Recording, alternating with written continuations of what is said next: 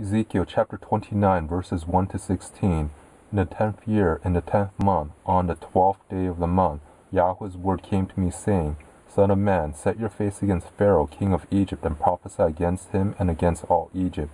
Speak and say, Thus says the Adonai Yahweh, Behold, I am against you, Pharaoh, king of Egypt, the great monster that lies in the middle of his rivers, that has said, My river is my own, and I have made it for myself.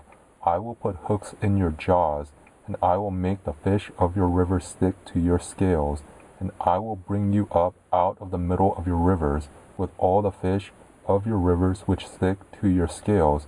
I'll cast you out into the wilderness, you and all the fish of your rivers. You will fall on the open field. You won't be brought together nor gathered. I have given you for food to the animals of the earth, and to the birds of the sky.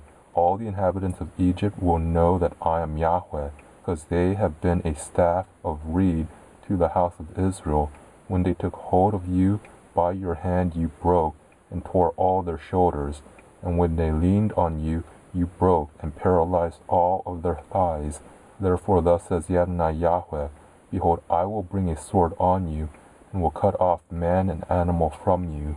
The land of Egypt shall be a desolation and a waste, and they shall know that I am Yahweh, because he has said, The river is mine, and I have made it.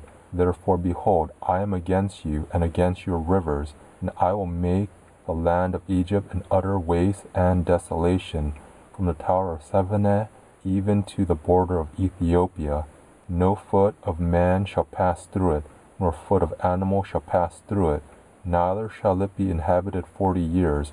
I will make the land of Egypt a desolation in the middle of the countries that are desolate, and her cities among the cities that are laid waste shall be a desolation 40 years. And I will scatter the Egyptians among the nations, and will disperse them through the countries.